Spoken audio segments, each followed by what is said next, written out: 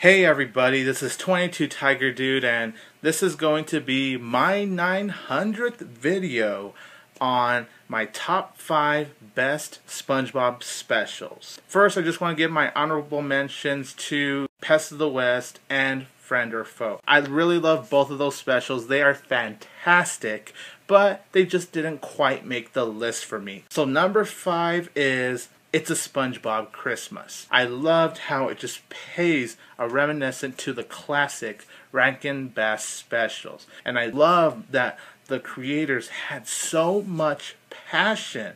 And it was really beautiful. I actually wish it was a longer special because it was just so fantastic. And it was just cool to see all of these characters in claymation form.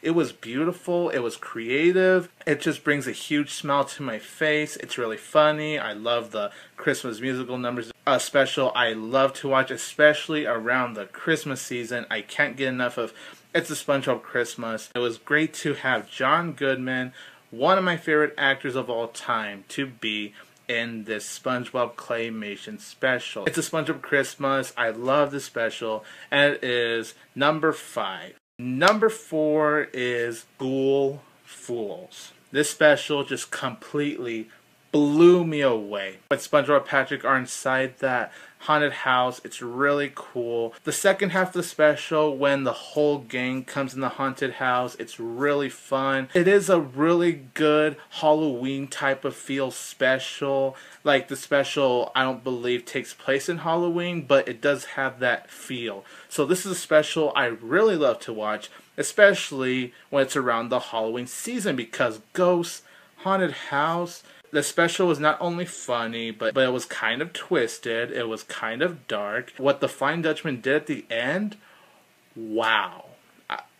I have never seen the Flying Dutchman like this before, but when he did it, I remember my mind being blown, and even to this day, it still blows my mind. The storyline is well written. The humor is good. I love the concept.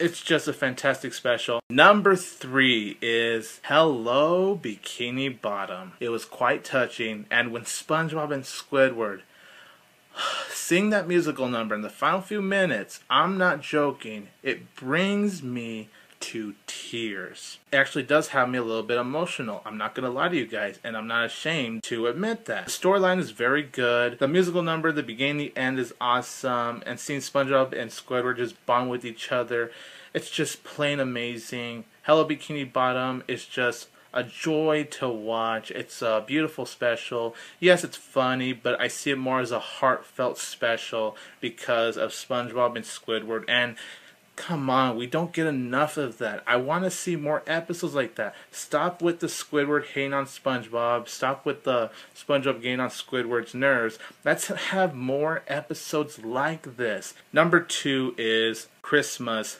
Who. Now, as much as I love It's a SpongeBob Christmas, Christmas Who, I gotta say, by a margin, just by a tiny margin, it is better. I always love it as a kid, and I always love it now as I'm older.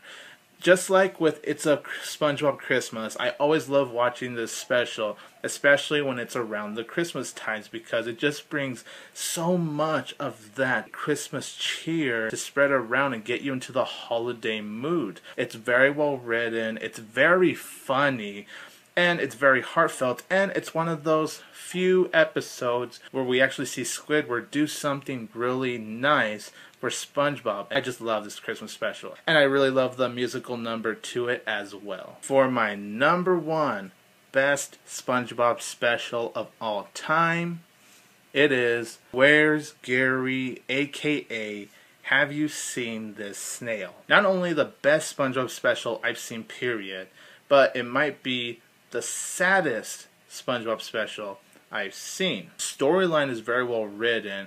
It actually keeps you invested. It's very funny, especially when Patrick's around.